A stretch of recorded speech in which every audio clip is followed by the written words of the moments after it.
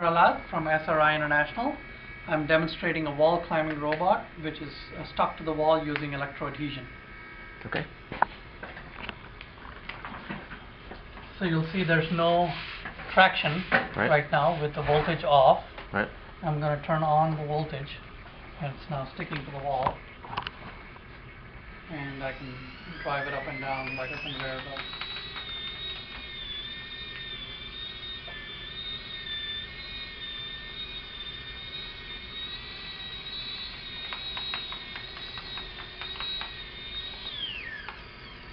And I can stick it there and leave it stuck there for a very long time because it's low power.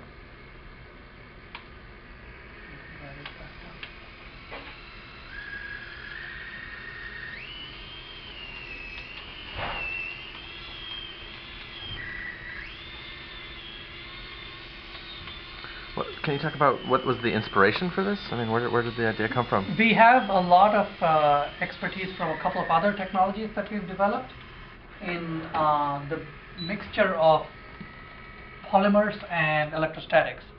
So the same group invented another technology called artificial muscle, which also used polymers and electrostatics. Okay. So during that, plus our group is the robotics group, so we've seen a need for three-dimensional mobility generally. So we knew we needed a technology that would allow us to stick to anything. And we had a technological legacy in mixture of electrostatics and compliant polymers. So those two sort of organically merged together to give us this idea. Got it. Great.